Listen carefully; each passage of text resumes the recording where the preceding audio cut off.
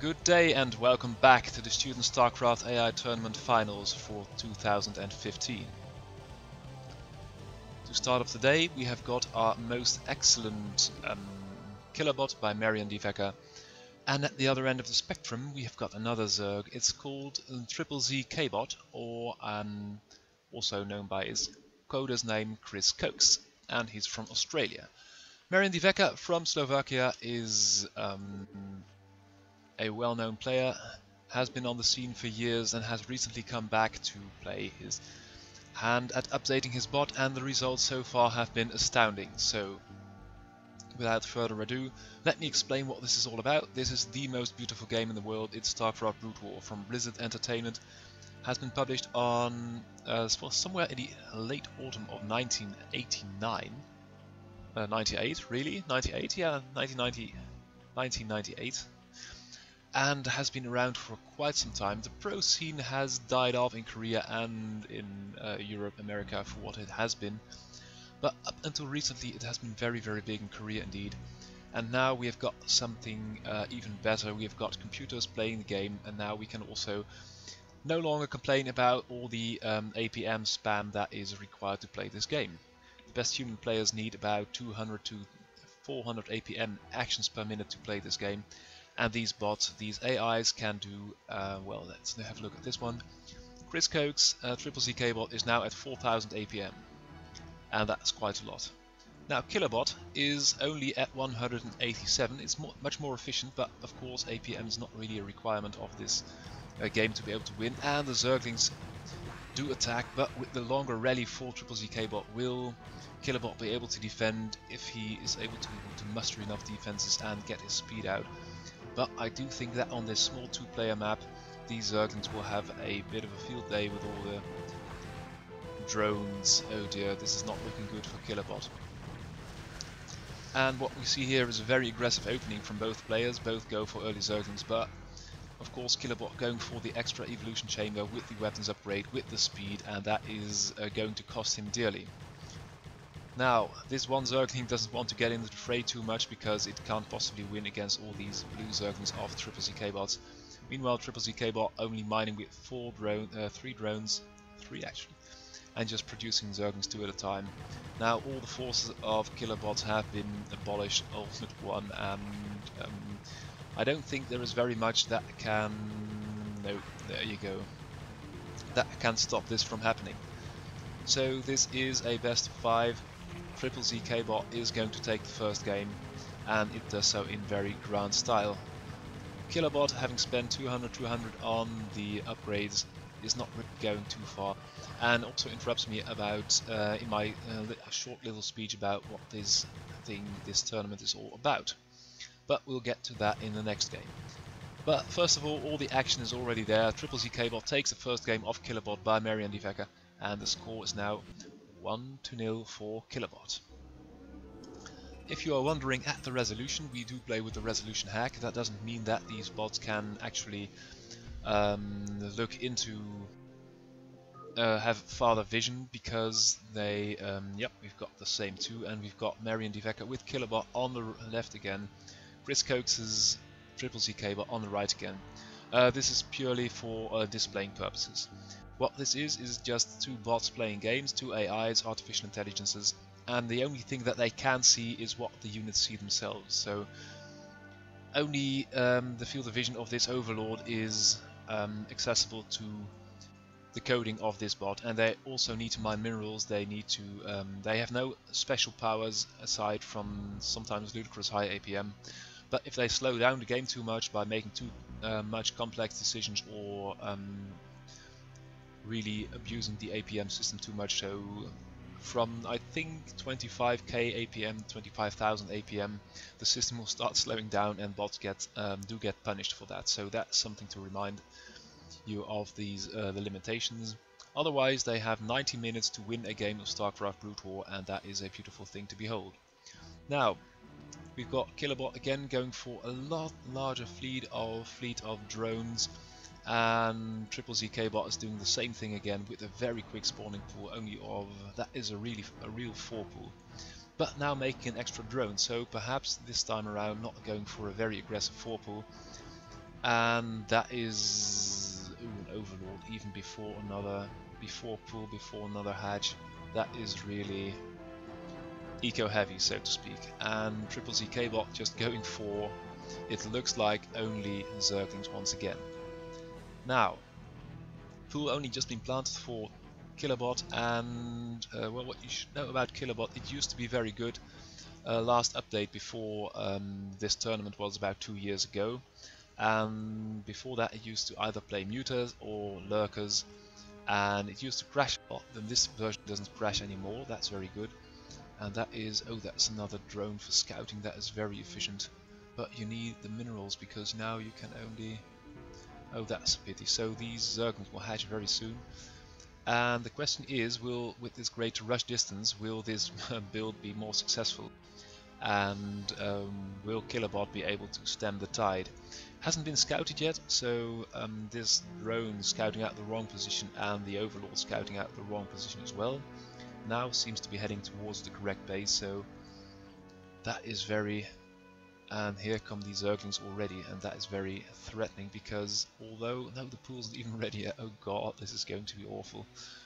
And that is why you have such an aggressive opening, because other bots tend to be greedy, tend to do all kinds of crazy stuff and go for speed and go for upgrades, and that you just can't do. And now these Zerglings heading towards the right base. This base having been scouted empty, and this one as well, so there is only one more place to go. As far as 4 pool bots go, Triple ZK bot by Chris Cokes is a very good bot indeed, and even bringing along the drone to... yeah, well, it does get up the ramp. And now the links for Killerbot are out as well, but there are many more links coming already for Triple ZK bot, and after that links and more links, oh, and even the gas now, so that's very interesting. So it's going to do something else, and by the looks of it, Killerbot is holding. It's got the better... Oh, and survives with 3 links, and all these links will regenerate hit points over time. This one's got 4 hit points, this one 3 or 5, and that's very impressive because more links are now coming. And with the speed and the attack upgrade, and although 1, 2, all the links die, but these ones are fresh, and now it's 2 links against 2 links, and look at the economy, because we've got 1, 2, 3, 4, 5, 6, 7, 8 drones against only 3, and that is, let me tell you, not going in the right direction for Triple ZK bot, because, oh, and now it kills the... What are you doing? You guys should attack right now. Oh, and the drone gets in a kill as well. That's very impressive. But now, with the better economy, and soon, in the course of time, in the fullness of time, the speed and the attack upgrade, where these links will do more damage and attack and move faster, this is only going to go one way. And as these minerals pile up, because now with these buildings upgrading already, you can't really spend all that money. There will be more money left for another hatchery, and then there will be more production. And I think that this drone is going to build another hatchery at the natural.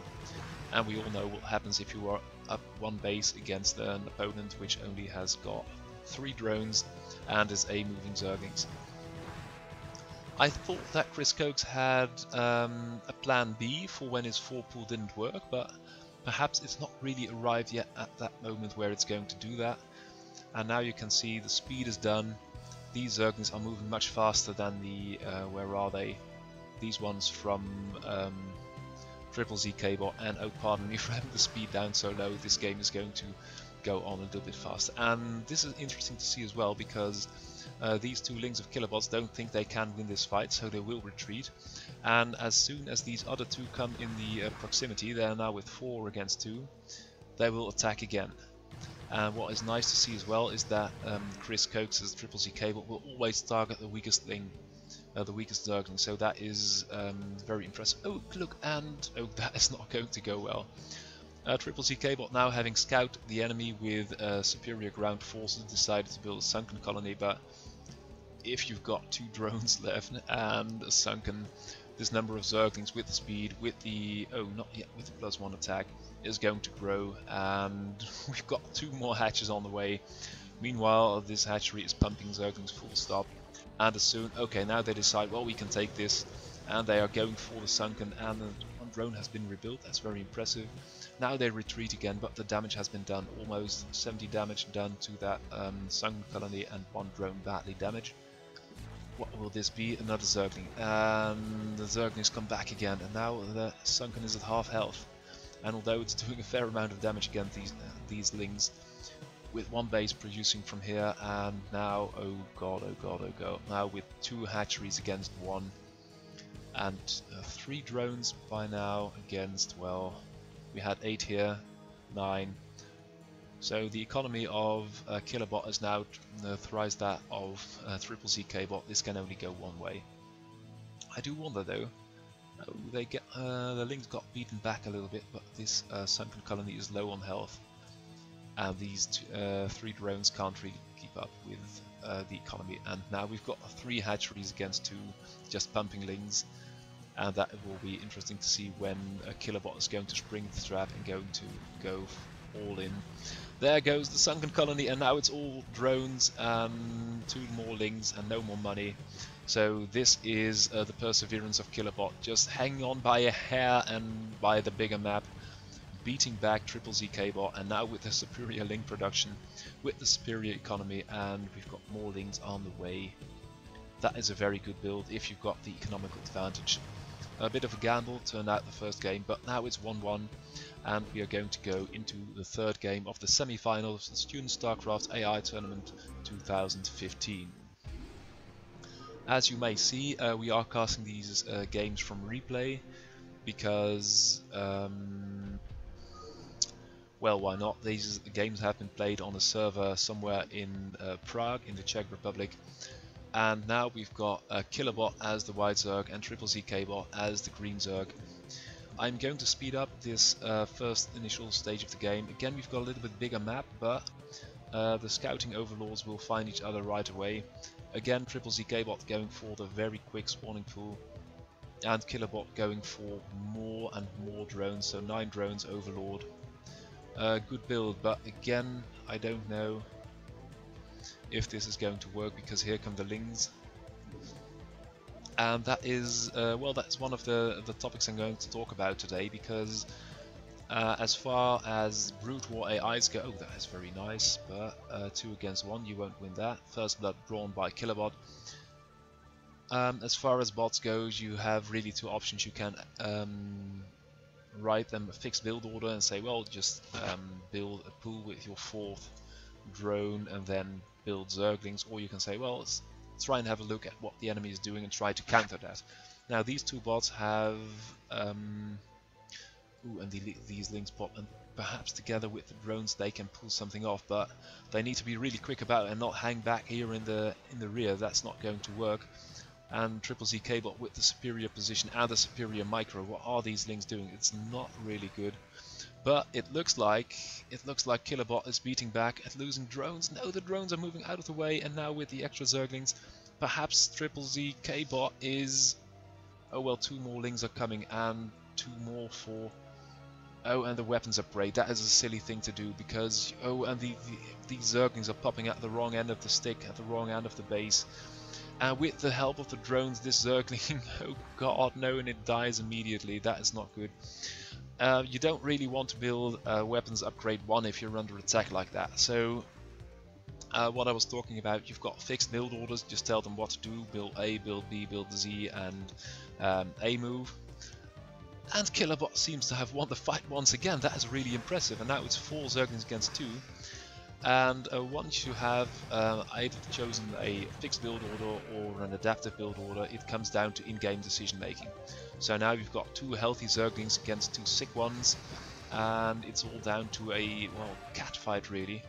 And this Ling will survive with, well, 7-8 HP, and will die now to these other 2. And this one will run away, and only when its friend arrives, or not, or more friends arrive, will they attack.